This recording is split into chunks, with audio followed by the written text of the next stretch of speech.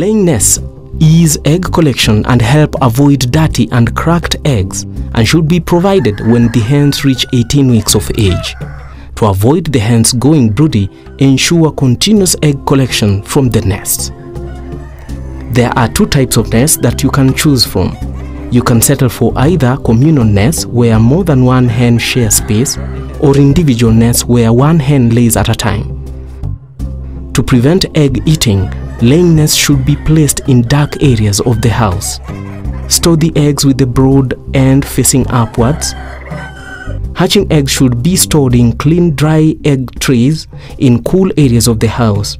Eggs older than 10 days should not be used for hatching.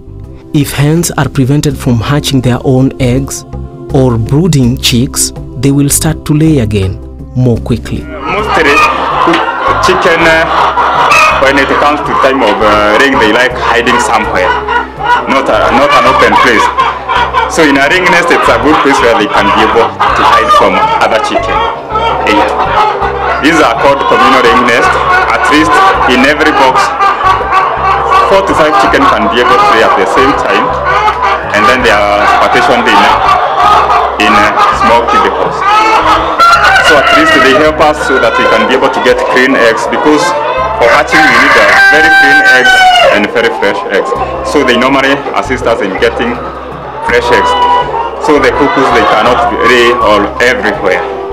So they'll be getting into the ring nest and lay there. In our case, we normally collect eggs at least thrice or around 5 times per day. Yeah.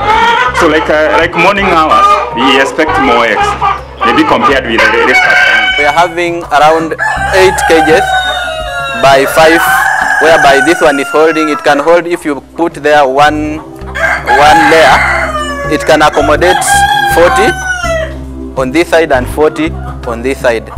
But in the deep litter system, we recommend that you put each layer can take a space of 2 feet per square meter. We recommend that we use 10 layers for one cock. So you remove the eggs from the ring nest. You have to arrange sharp-edge facing downward. So you put them sharp-edge facing downward.